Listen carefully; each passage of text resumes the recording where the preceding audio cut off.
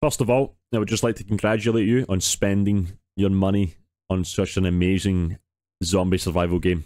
One of the best, if not the best, zombie survival game you can play. Congratulations. Congratulations to you. Congratulations! Congratulations! Congratulations! So you've just bought Project Zomboid. You're brand new to the game. You're lost, confused. You're trying to make a build. You don't know what traits to take. You don't know what occupation to take. Everything you've tried so far has just not been helping and you've just been dying.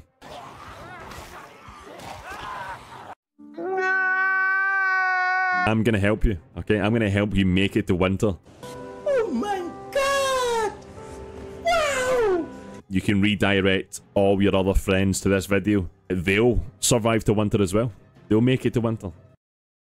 So, talking about occupations. Burglar is the one you want.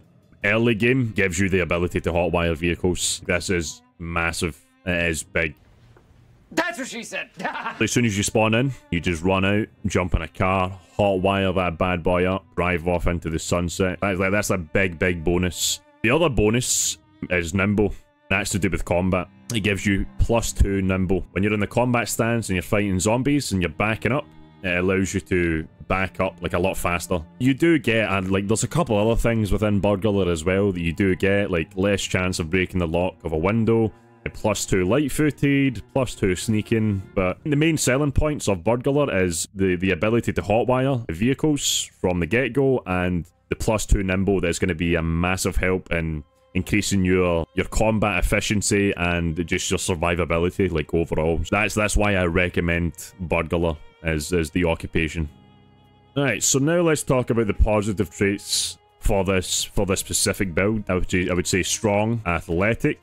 I'll describe all of this stuff. Once I've added it all in, I'll go through each individual one and what they do. Cat's eyes, dexterous, outdoorsman, wakeful, keen hearing, fast learner. That's a good one to have. Every single build, to be honest. I always run fast learner. It's so good. So like I said, I was going to talk about each individual trait that we've chosen so far for the positives, starting with cat's eyes. Like it says, better vision at night. It's always a trait that I choose in my builds. It's just a must-have. You need this in all your builds. If you get caught out in a really bad situation and it's nighttime, this allows you to see a lot more. Dexterous transfers items quickly. If you're in a hurry and you need to put stuff together in a bag, or you've run into a house, you need to grab something and there's zombies like right behind you, like breathing down your neck. The list goes on, the list goes on. Outdoorsman, not affected by harsh weather conditions. There's a less chance of getting a cold. And if you're walking through the forest, there's even lesser chance of getting cut by a tree.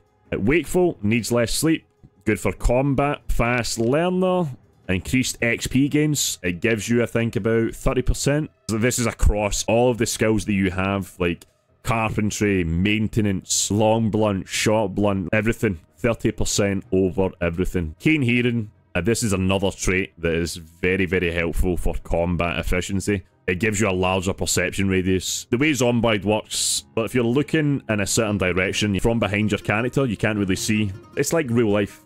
It's like real life. If you're facing in one direction, you don't have eyes in the back of your head.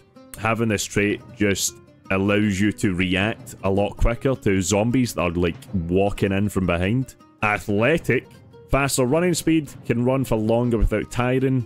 It just allows you to do more without getting exhausted as fast. Strong, extra knockback for melee weapons. Gives you extra damage. It also allows you to carry more stuff in your main inventory. So I just went ahead and just added in all the negative traits. Starting with thin skin at the very, very top. I'm not going to beat around the bush. Just get good.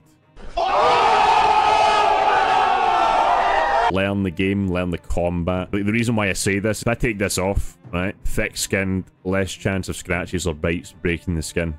It's all a big lie. Liar! The way the damage system works in this game is like it's very RNG. You either get a bite, a scratch, 'tis but a scratch, a laceration. Having thick-skinned or not having thin-skinned, it does not matter. That's why I'm saying take thin-skinned. High thirst.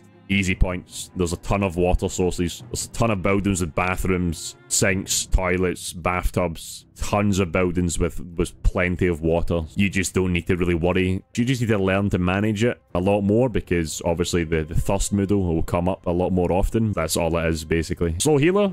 recovers slowly from injuries and illness. Takes a longer time to heal from like a scratch, a laceration, a broken leg, or whatever it is. To me, that's not really a big problem. Underweight, easy. Easy. You can lose underweight within like 3 days. As soon as you spawn in, you just need to stuff your character's face with like a ton of high calorie food. Pasta, rice, bags of chips, chocolate. Did you say chocolate? Chocolate! You'll lose it within a couple of days. After you lose it, you need to make sure you maintain your weight above 75, because if you don't, you'll have underweight again, and then you need to lose it all over again. Fear of blood, just wash the blood off. Like I said, there's many sinks, there's many toilets, there's many bathtubs, there's rivers, there's ponds. Easy to manage again. Very easy to manage. Agoraphobic, gets panicked when outdoors. You get negative 30% damage. You do lose 30% of your damage. It really isn't that big of a deal, especially when you start to level. So when you start to level up your weapons and all that stuff, level up your long blunt or your short blunt or like your axes or your spears or whatever it is, you don't really notice it anymore. You're Today, Junior! highly leveled in whatever weapons you're using. Prone to illness, 3 points again. It just speeds up the process of the infection. That's all it does. Smoker, there's a ton of cigarettes everywhere, in a store, in the gas station, on zombies, just everywhere. Weak stomach, easy one to manage as well. 3 points again. Higher chance to have food illness. Don't eat any burnt food. Don't eat any food that's rotten. You'll be fine. You'll be completely fine. Short-sighted. You get a smaller view distance and a slower visibility fade. If you do wear a pair of glasses, reading glasses or whatever, that kind of gets rid of the short-sighted. Slow reader, takes longer to read books. But here's the thing, when you're back at base and you're not really doing anything and you're reading books, you can fast forward and it'll speed that stuff up. So I just realised we still have 4 points left over, and there's quite a few 4-point traits to choose from. The one that I recommend is Lucky, and that just gives you access to more loot. That's the positive and negative traits that I would recommend, along with the burglar occupation. That is what I would recommend as the ultimate beginner build. With that said, I hope this video helped and you enjoyed. I'm going to leave all the links to my socials in the description down below. Check them out. And most importantly, don't forget to like, subscribe, comment, share, and I'll catch you in the next one. Goodbye.